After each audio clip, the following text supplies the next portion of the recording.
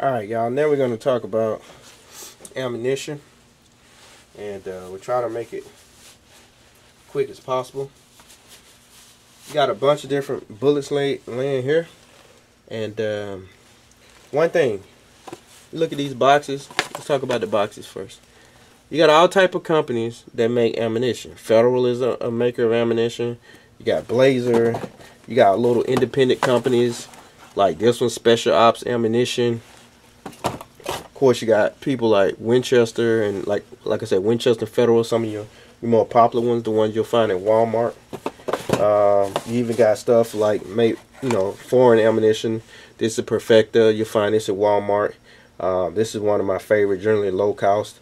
As far as the cost of ammunition, tell you something about ammo. Being a dealer myself, I'm not big on carrying ammunition or anything like that because, well, I'm a small business. I run a unique type of business, but I'm not like a normal storefront. But the profit margin on ammunition is very low.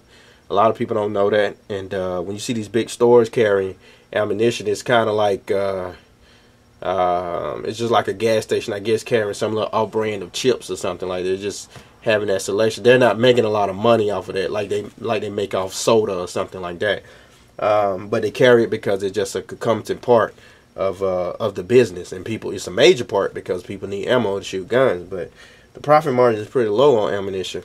So when you go into your local store and you see prices, at this or that, and you're like, damn, that's high. Well, that's the reality.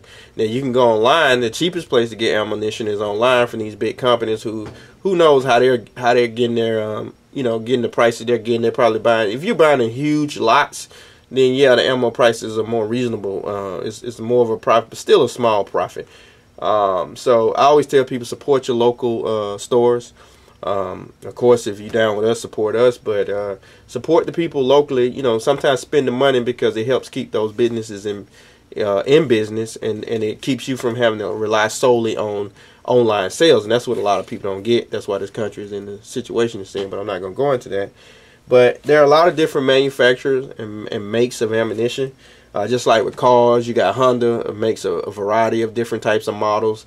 Nissan, Toyota, they got all kind of different lines. The Protege, the Maxima, the Sentra, it's like that. So there's a lot of variety out there, and you really have to do your homework, do your research.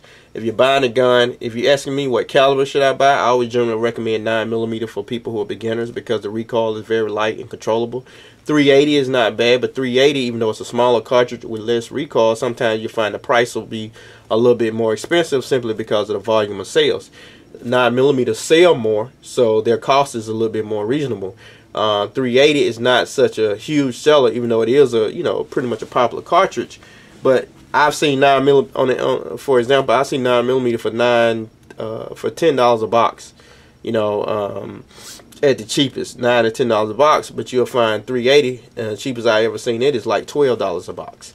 I'm sure that varies for different people depending on location, but on the average, 380 is a few dollars more. And of course, calibers, the cost of ammunition increases with the caliber. Why? I can't tell you, just the way they do it.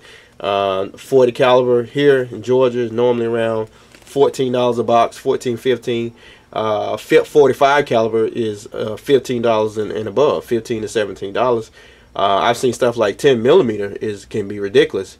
Definitely it's better to buy 10mm online because it'll be $20 to $30 here in Atlanta, which you can go online sometimes catch like the S&B for like maybe $16, $17 a box.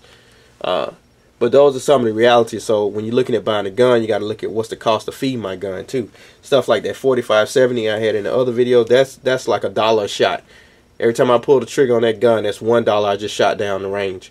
So you gotta cost, cost is real. When you buy something like some of my friends got 338 Lapua, those are like $3 to $4 a shot. $5 a shot depending on the type of ammunition. Same thing with 50 BMG. You paying $5 every time. It's a running joke. Those guns shoot $5 bills. But anyway, that's just something talking about cost. When you look at a box of ammunition, it's generally going to give you some information on it. Let me see, come into focus for me. It's going to tell you, like I can't see, I'm looking at the camera. It's going to tell you what caliber, like you see that's 9mm Luger. It's going to tell you the weight of the bullet, which is 115 grains. And it'll tell you stuff like brass, cased, and so on and so on. And that's just telling you the caliber, like I said, and the weight. Bullets come in different weights. If you look at this one, it's telling you this is a 40 Smith & Wesson, 40 caliber basically.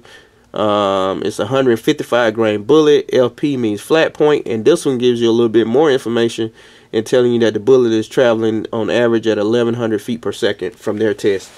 That you're going to get some variance from that. If you run them full time. Now you'll notice this one has aluminum on the outside. It's a 40 caliber, 180 grain, which is one of the more popular weights, the standard weights for 40 caliber. It'll say FMJ full metal jacket, and it'll say round nose aluminum case. What that means, and let's see if I have one. I don't have an aluminum case, I think, out here. But what that's saying, let's look at this one. This is a steel case, but this is a rifle round. The bullets, most bullets are brass cased. They have, like, you know, the little golden brass. They're made out of brass. A lot of Russian ammunition will be steel cased. And America also use aluminum cases. Aluminum case ammunition is generally gonna be weak. That's the type of stuff you take to the range. Is, you know, you're not gonna be able to reload it if you're into reloading. It's just, you know, it's generally going to be low powered, just plinking ammunition. Brass is generally what you want to buy, you know, just because it generally kind of speaks to, you know, higher power, better, you know, this is a better cartridge, period. You know what I mean? They use brass. You notice on this box, it said FMJ RN for round nose. Sometimes with handgun bullets, like you look here, between these two, if I can bring them up to you, and the camera focus, you see one of them has a flat top, a flat head, and the other one has a rounded, kind of pointy head. That's what it means. Flat point is just the tip of it is flat, and this one is rounded. If it's a RN, round nose, and LP is flat point. Does it make a difference? Not really. They're handgun cartridges. They all kill, they all injure. When you look at handguns, speaking of power, that's something my friend TM asked me the other day. Is one more powerful than the other? Bullets can produce, the power behind the bullet is its velocity, basically. When you look at the size of these bullets here, they're smaller than most rocks. If I were to throw one of these, I could throw one of these as hard as I could, but I couldn't kill anybody or injure somebody with them to any real degree. So the power, when you're talking about power, that has to be put in context. Power in relation to what? You know, how far it travels, how much energy it produces. This cartridge definitely has more powder behind it. It's a larger, you know, cartridge. The bullet, actually, this bullet, the bullet head in here is larger than this one, potentially. Well, I think this one is 180 grains, and this one is maybe 147 grains. But this one has more powder behind it, so it has more velocity, so it's going to develop more energy. It's going to have more push, and, you know, if it's probably going to have more impact on target. But what does that mean? The human body is different from shooting bricks, and the human body tissues are flexible, and the human body can take some hits. It can take some damage. Sometimes you see people take a shotgun and they'll shoot a piece of wood and blow a huge hole in it, right? And people are like, man, that'll put a big hole in somebody. No, it won't, because people are not like solid materials. You know what I mean? A lot of times when people get shot, you can't even tell. You had to they cut all their clothes out because you got to try to find an entry point. Now, if there's an exit wound, it may be kind of nasty depending on what they got hit with it and if there was bone involvement and all that. But otherwise, a lot of these rounds, if they don't hit a bone or something, they're just, rifle rounds are zipped through. They're zipped through in and out like a pinprick. When you talk about bullet handguns, you talk about knockdown power, just think about that in relation to a rifle. You know, handguns are generally weak. They are weak in general. I mean, they will kill. More people probably kill in, you know, in non-combat situations by handgun. Most of them kill by handgun rounds, but the cause of death, generally the person has to bleed to death. It doesn't matter what they got hit with. If you put enough holes in people, they're going to bleed. If you can't stop the bleeding, they're going to eventually bleed out and die. So that's what that's about. When you look right here, let's see if I can focus it in. Take it back. I just kind of took, this is, when you look at this, is a 223 round. And that's the projectile that's normally, it fits in it like this. See? And when that gunpowder, when that primer on the back is struck, it creates a lot of pressure in there that pushes this bullet forward. And that's as small as that bullet is, but it will kill you. This round is normally traveling about 3,200 feet per second, which that's what gives it. That's what makes it dangerous. It's moving at about 3,200 feet per second. So even though it's small, it's potentially lethal. If you look at shotgun shells. Now this one is transparent, where you see that EMP for 9 pellets. This is a 12 gauge round. See all those pellets in there? When you fire this, all those pellets are riding inside a carriage, this little plastic carriage, and all of that comes out and goes forward. When it hits the air, the carriage, the aerodynamics allows the pellets to go forward, but the carriage is kind of pulled off of it, so the pellets fly forward.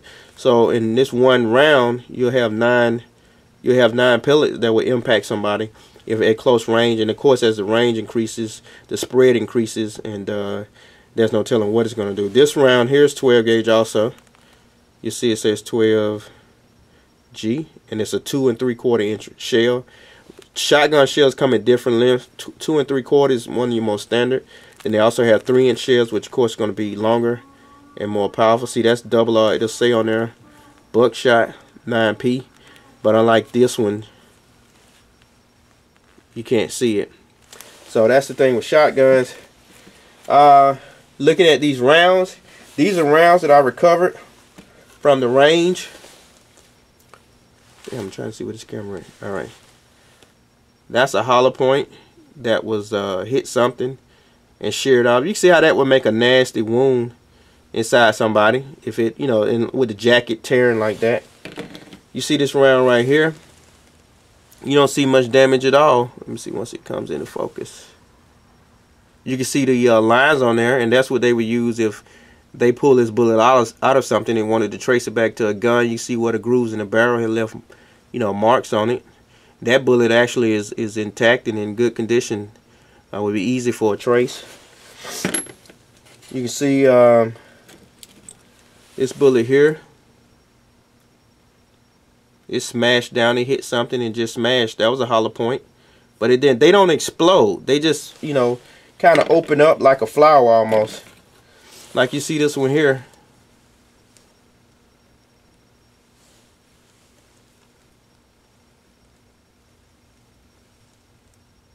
They just, that's all they do.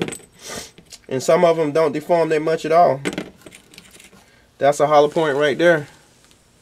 And that's what happens a lot of times. Hollow points turn back into full metal jackets, even though you spend a lot of money trying to buy something unique. But it turned back into a full metal jacket because it gets clogged up with jacket material, clothing, or it goes through something before it hits somebody or hits the target, the intended target. And now it's some of them just don't expand at all. This one, that's poor expansion. It didn't expand at all.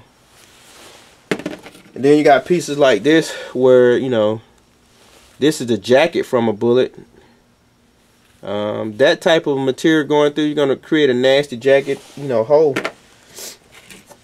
But that's it, y'all. That's all I'm going to give y'all on guns and stuff. So I hope y'all like it. For the private page, of course, we're going to go into a little bit more depth. We got some talks to do this week anyway. But I thank y'all for y'all time, and hopefully y'all learned something. If y'all didn't, oh well. Y'all didn't pay for it. Take that pleasure knowing that. And if you disagree about something, fine, post it. Be polite and cordial in your conversation, and we can go somewhere. Be nasty, and we get at you. So that's it, y'all. Like I said, appreciate y'all watching. Y'all want to learn more? Hit us up. Private message. We deal with people. When people really want to know something, they seek out. We don't sell anything to people. People want to know something, they get at us, and we get back at them. That's it, y'all. Try to sell myself. Well, I'm gonna do what everybody else do. People don't like to see stuff if they don't see who's talking. It's Alien Black. I'm out. Peace.